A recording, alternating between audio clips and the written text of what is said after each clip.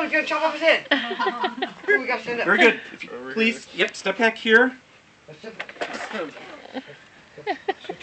Okay, if you would please, get onto your knees and place your head right here. Forward just a little bit more. Very good. In case you change your mind, I am going to put this in here.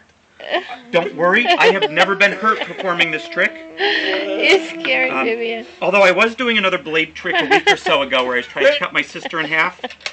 It went really bad. In fact, it went so bad, now I have 2 half-sisters.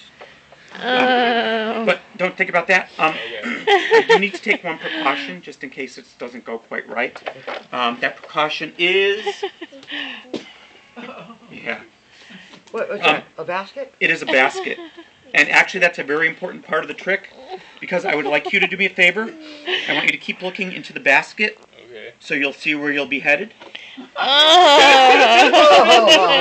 Okay, so do we want to do this quick and painful or slow and painful? Quick and painful. Quick and painful. Okay. 1, 2. Whoa. What? His head didn't fall off. Cool. Okay, do me a favor. Go ahead. Lift your neck out of there. Perfect.